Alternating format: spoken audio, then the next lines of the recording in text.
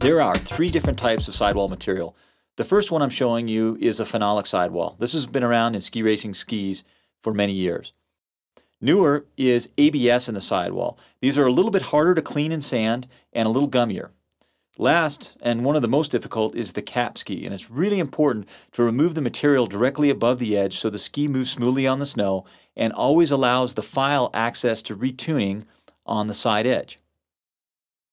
This is an example of a cleaned, polished, sanded, flashed sidewall that's going to be fast and smooth on snow. This is what it looked like before it was done. We're going to take you from one side to the clean finish side to show you how to make the skis go as fast as possible when they're turned up on their edge.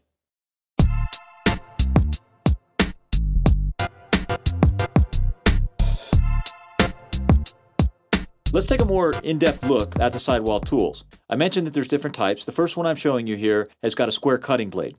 The square cutting blade works really well when working on cap skis and some of the laminates. The most important thing with a square sidewall planer is that you line up the edge properly so that it's getting the pullback on the sidewall without pulling into the upper sidewall. The second tool I'm showing you here is a rounded blade. This works very well on laminated skis. It works very well for pulling the upper layer of metal that sometimes is above the edge itself and setting the angle of the round blade properly, and using two hands will once again be important to keep the tool from skipping on the ski. After we've used the sidewall tools, the panzer is the best tool for blending the work you do with your sidewall planers with the sidewall itself. The panzer is also used for cleaning up the top edge, which we always knock down and away, so one, there's nothing rough to ever cut anybody's hands, and secondly, to allow your files when side filing to be free to set the deepest edge angle possible by cutting back the top. Using wet or dry 220 paper to sand the sidewall and blend it in is the best way to smooth out either an ABS or a phenolic sidewall. We typically do not sand the sidewalls on caps, which are typically more of a nylon-based material. I roll the paper around my roll pin, which is great for blending the transition between your sidewall plane and the actual flat part of the sidewall. The other tool you use for blending is that same 220 wet or dry paper around a flat file that's got square edges.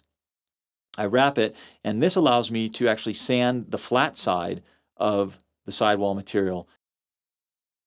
And once again, this is best used on ABS and phenolic. You won't be sanding much on the sidewall of cap skis. After we've sanded, the next tool that will help clean it and blend it together, and this tool works exceptionally well on ABS, works okay on phenolic, and works okay on caps, is Fibertex or Scotch-Brite. You'll use that with your finger as the tool to guide it, set it in, and just clean up your sanding work. Last but not least is using some acetone. Acetone on ABS helps you to flash the material so it becomes incredibly smooth and fast. For phenolic, it just simply cleans it, and I wouldn't use it on a cap ski.